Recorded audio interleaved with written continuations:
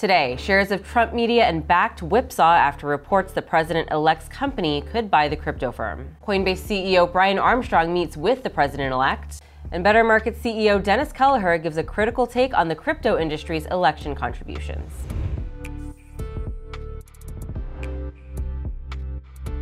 Welcome to CNBC's Crypto World. I'm Tanea McKeel. Crypto markets mixed this morning. As of noon Eastern, Bitcoin climbed more than 1% to $92,646. Ether fell 1 3/4%, and Solana gained a little less than 1%. At the same time, shares of Mara Holdings are surging this morning after the company upped its sale of convertible notes, which we first told you about yesterday. The company is raising its offering from $700 million to $850 million due to demand and plans to use the funds in part to buy more Bitcoin. Shares of the company rose more than 11% by midday. Okay, let's talk about the top stories. The rapper and wife of the hacker who stole thousands of Bitcoin from Bitfinex has been sentenced to prison. On Wednesday, a federal judge sentenced Heather Morgan, who also goes by Razzle Khan, to 18 months for her role in the theft. Just last week, Morgan's husband, Ilya Lichtenstein, was sentenced to 5 years in prison for the heist. Now, after her sentencing, Morgan posted a video statement on X where she said she'd been keeping quiet because she, quote, likes to listen to her lawyers, but said she would soon be telling her story and revealing other creative projects. Next, Trump Media is reportedly in talks to buy crypto trading firm Bakkt. Shares of both companies soared shortly after the Financial Times reported the news. Trump Media closed more than 16% higher, and Bakkt spiked more than 162%. Trading of that stock halted repeatedly due to volatility. As of noon Eastern today, the companies traded down more than 8% and up 11% respectively. Former Bakkt CEO Kelly Loeffler is co-chair of Trump's inauguration committee. CNBC reached out to Trump Media for comment but didn't hear back immediately. Finally, Coinbase CEO Brian Armstrong met with Donald Trump. A source close to the company told us yesterday that Armstrong attended a private meeting with the president-elect, and the Wall Street Journal reported the conversation centered around personnel appointments by the incoming president. Armstrong donated more than $1.3 million to candidates up and down the ballot, including Trump, while Coinbase also gave more than $75 million to crypto super PAC Fairshake and its affiliate PACs. It also pledged to contribute $25 million for the 2026 midterms. All right, let's stick with crypto's role in politics for our main story. The industry has largely celebrated victories of pro-crypto candidates nationwide, but others have questioned whether the millions that crypto poured into the 2024 election did more harm than good. Dennis Kelleher, CEO of Better Markets, wrote an op-ed after the election where he criticized what he called a bait and switch by the industry, flooding markets with ads that don't mention crypto to support candidates that will be friendly on policy. And this comes as recent polling shows most Americans have a negative view of the technology.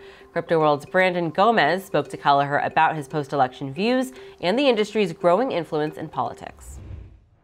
Dennis, I know you had this op-ed in the San Francisco Chronicle. We had spoken previously to an op-ed you had written to the Kamala Harris administration advising her not to cater to the crypto trade. But in this one, you say what the crypto industry didn't say in its deceptive and effective campaign ads. Now, I'd pull out a couple points. Most Americans, you say, don't actually like or use crypto. Crypto knew this and funneled money into ads that didn't even mention the crypto industry. And to that point, you say crypto shouldn't even be a priority when it comes to what Washington does under this new administration. I mean, can you lay out a few of your thesis points beyond that? And if you really do feel that DC is going to prioritize crypto in its next administration? Well, sure. Look, I think one of the most important things to understand is that the crypto industry's entire 2024 campaign strategy was fundamentally deceptive. It really was a classic bait and switch and a fraud on the public. Depending upon which report is right, the crypto industry spent somewhere between $100 and $200 million on campaign ads in an effort to elect candidates who support their special interest agenda or defeat those who didn't. And it's telling because they spent that money on Democrats and Republicans. And now you've got a lot of elected officials who are in office that crypto spent a lot of money on. And they're running around saying that they've got a mandate for their special interest agenda. But there's one problem, and that's there's no mandate because the American people don't like or use crypto. And nothing about this election changes that. And let me just run through a few quick facts. When you say, I don't like crypto or I didn't like things going on, it's not liking or disliking, it's facts. There's a CNBC poll from late 2022 that found that just 8% of Americans had a positive view of crypto. In 2024, there was a Harris poll that found that 69% of likely voters in swing states, this is a 2024 poll, 69% of likely voters in swing states held a negative view of crypto. Now, the industry claims that 52 Americans own crypto, but that's only based on a deceptive poll that the industry paid for. The actual figure, according to the Federal Reserve survey data, is closer to 8 million Americans out of more than 300 million, and that number is declining. Moreover, of those who own crypto, just 1% used it in 2023 to buy something, which actually is down from 2% from the prior year. And of course, that's not a surprise because you can't really buy anything with crypto. Now, interestingly, just last week, right, we're talking about current information here and data. Just last week, the FDIC issued a report of a survey of American households, which for the first time asked about digital assets. And it found that just 4.8% of U.S. households used or owned crypto. So by any measure, crypto is a very niche product. It's almost used by no one, and it's disliked, disfavored, and has a negative view of a supermajority of the American people. Now, the election results don't change those facts, and the crypto industry's actions actually prove how disliked how disliked crypto is by the American people. Because instead of focusing their political ads on crypto, the industry funneled all their money through into the campaigns through so-called super PACs, which had these generic names like Fair Shake, Defend American Jobs, and Protect Progress. And what did they do? They produced equally generic political ads that literally never mentioned crypto.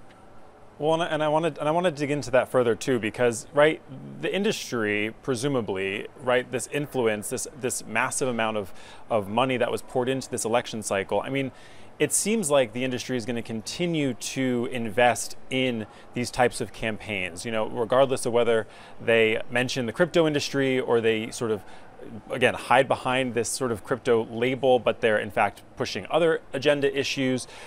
Where do you sort of see that momentum building in terms of regulation, right? Regulation of the industry. There's an appetite for regulation of crypto. Do you see that changing going forward? Well, no, I don't. But the important thing is that you've got the crypto industry lording around Washington, D.C., saying to politicians, you should enact our special agenda. You got elected because we spent money on you. And it's true, they spent money on them, but there's no mandate from the American people for anybody in Washington do anything regarding crypto because crypto was not on the ballot. Think about this. They spent between $100 and $200 million on campaign ads that said things like defend American jobs, don't send jobs overseas, America should be competitive. And now they're turning around and telling politicians that they have a mandate and they should enact crypto special interest legislation, when if anything, those politicians have a mandate to enact very generic, non-crypto topics that all Americans appreciate. So the question is whether or not politicians in Washington are going to fall in line with the fake crypto agenda, or whether or not they're going to put the American public's issues at the top of the agenda. And if you look at every single poll of the American people, you look at the top 10, the top 20, the top 50 concerns of the American people, crypto is nowhere to be found. Digital assets, nowhere to be found. So they're going to try and use their money, and they're going to try and use this election in a bait and switch tactic to try and get people to do things that the American people don't want them to do. And I want to ask you about a couple of those campaigns, because crypto, played a significant role outside of the presidential campaign too, right? We've been talking about VP Harris, we've been talking about President-elect Donald Trump's platforms in the crypto space, but also you have to talk about Bernie Moreno's Senate race in Ohio, taking that seat from Sherrod Brown, a long Democratic holdout, turning Republican this cycle, and crypto really played a large part there. So the question is, I mean, how critical was that race in your view, and were there other election races similar to that where pro-crypto backed candidates or seemingly pro-crypto backed candidates overturned seats? Well, I think we need to be precise here. Crypto did not play a big role in the Ohio election. Crypto money did. And I'll give you an example. One of the big crypto super PACs called the Cedar Innovation Fund spent a ton of money in Ohio to defeat Sherrod Brown. And the ads it ran implored him, are you ready for this, to not let the chair of the SEC send jobs overseas. And all these other generic, kind of homespun things that 99% of the American people agree on. But not one of the ads mentioned crypto. So yes, crypto money was important in helping certain candidates and defeating other candidates, but the issue of crypto was never on the ballot anywhere. Think about this. It would be as if the Ford Motor Company spent $200 million on ads and never mentioned cars. Okay, it's astonishing. It's so brazen what they're doing here. And so the issue is whether or not, the crypto money, the crypto billionaires' money is going to buy special interest legislation, or whether or not the people who are in Congress are going to say there's no crypto mandate. All the facts, data, and polls show that. And the crypto industry's own advertising campaign is a de facto admission that the American people don't support crypto.